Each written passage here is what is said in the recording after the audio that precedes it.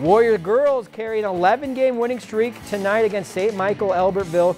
They were limited with chances, maybe their best here. Olivia King, almost from downtown, but just over the net, no good. Then later, Molly Rudolph, the keeper, she saves the goal from going in, but the winning streak unfortunately comes to an end.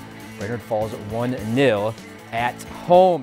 If you've enjoyed this segment of Lakeland News, please consider making a tax-deductible contribution to Lakeland Public Television.